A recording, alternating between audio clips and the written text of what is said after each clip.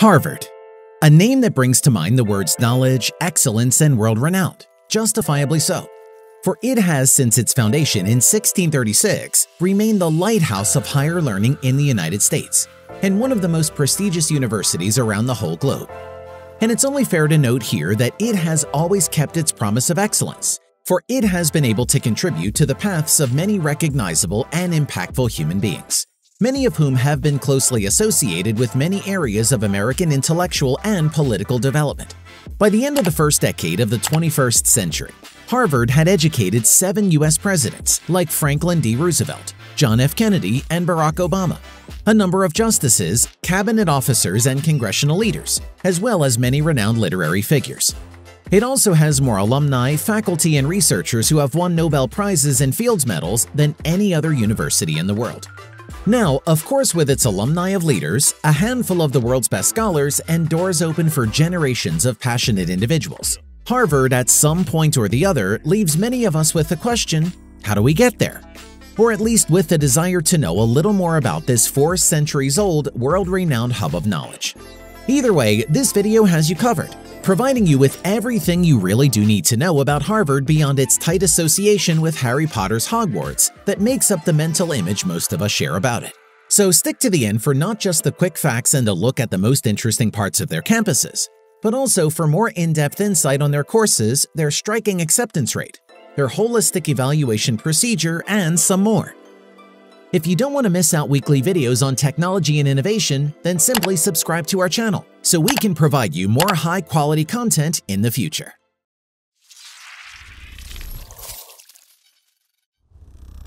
Now, first things first, with its 3 main campuses across Cambridge, Massachusetts, Harvard currently hosts almost 24,000 students, supporting their pursuits of sciences and humanities, their passion for research, and their growing visions for a better world.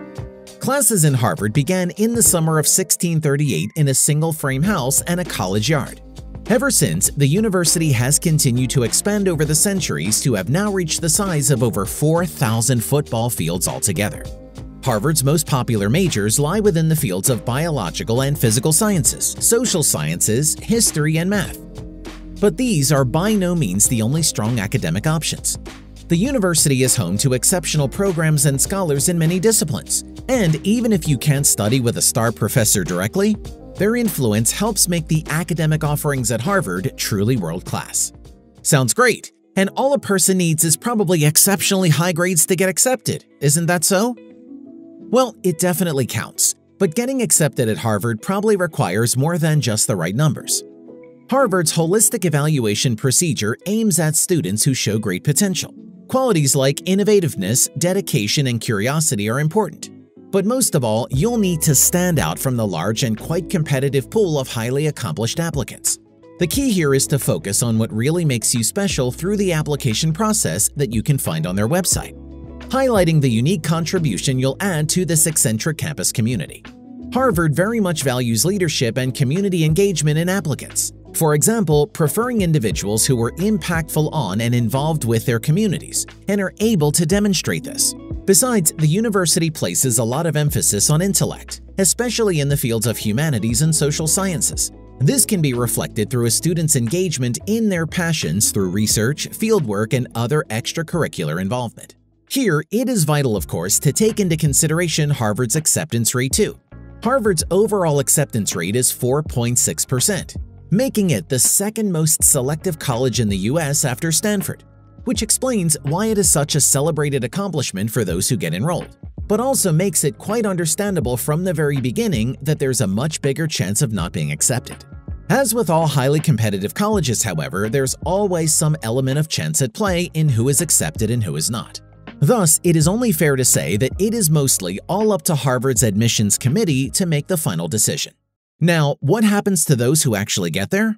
Besides tons of intellectual stimulation, courses that challenge them into growth, and a spectrum of activities that bring balance into their days, they of course pay tuition fees. And you may be surprised to find that financial aid can significantly reduce the hefty price tag associated with getting an education at an Ivy League school. For 90% of the students, for instance, the cost to attend Harvard is less than that for a state school. In conclusion, Harvard can be said to have only continued throughout hundreds of years to be a melting pot of intellectuals, a lighthouse of knowledge, and a dream for many youngsters around the world. So, where do you stand from that? Hey, we hope as always that you like this video. Be sure to share with us in the comments your thoughts on Harvard. On the end card, you will find a tour on the Stanford University and how you get accepted to this elite university. So be sure to click on that and we'll see you over there.